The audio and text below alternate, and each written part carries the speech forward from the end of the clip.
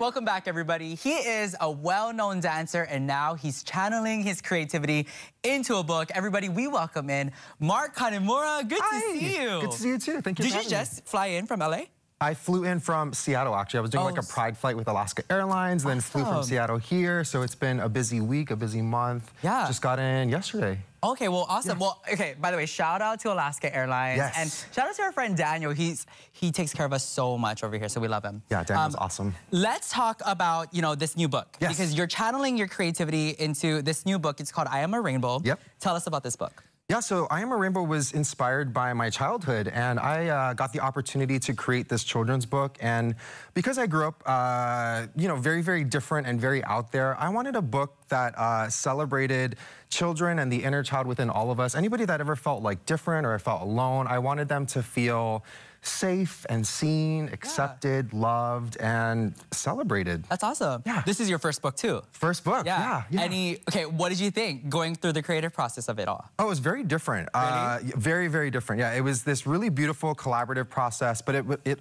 took us almost like 3 years, which is probably like the longest creative project that I've ever been a part of, but it was really special. I mean, it's based on my childhood. So in the book, there's like, my mom, my dad, my sisters, some of my friends, and it takes place in Hawaii. So it's very special. Yeah. And it's an easy read too. It's an easy read, yeah. That's something that I appreciate. Yeah. With pictures. I was gonna say thank you so much.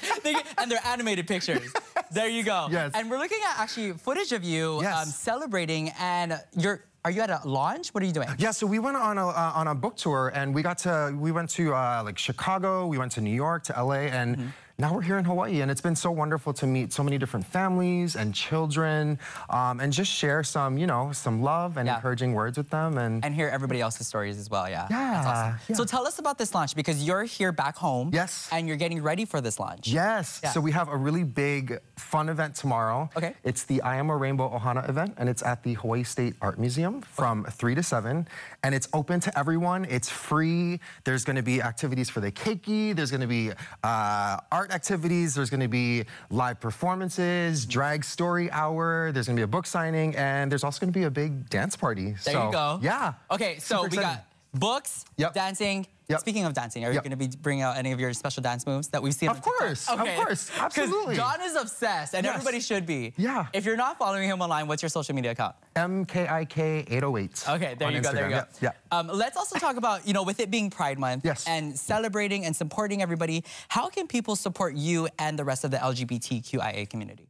So by showing up to events like the one that we have tomorrow, that's a really big sign of support, just because there's so many people there that are part of the community that see these people showing up to these events, and for us, when we see that, it's a sign of love, it's a sign of aloha, it's a sign of acceptance, and that just means a lot to us. And one of the partners is the Hawaiʻi LGBT Legacy Foundation, and you can also show support by supporting these organizations, or like the HHRCC that do such wonderful work for the community here in Hawaii, and help to empower our community. Yeah, for sure.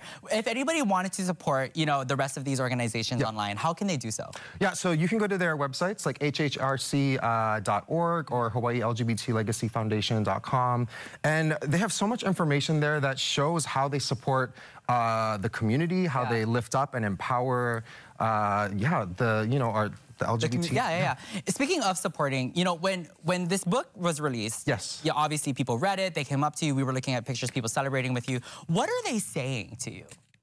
Some of the really cool things is that, they feel seen. They feel it's exciting to read a book where they're like, oh my gosh, like I can relate to this. Like this is my childhood, or this is, I've faced similar struggles. And to me, that means a lot, just because that was my whole purpose with writing a book like this, was making sure that people feel a sense of belonging, feel a sense of acceptance and love, and most of all, just feel celebrated in who they are. I agree. Celebrated and related. Everybody just wants to be seen, and everybody has some stories to tell. And speaking of stories, make sure you guys check out Mark. It's happening tomorrow. The event's going to be at the Hawaii State Art Museum from what time to what time? It's from 3 to 7. 3 to 7, perfect. And we'll have more information on cagefin2.com. Mark, thank you so much for coming in. Thank you for having me. Okay, you got to stay, because John wants to do some dance moves with you. He keeps talking about it.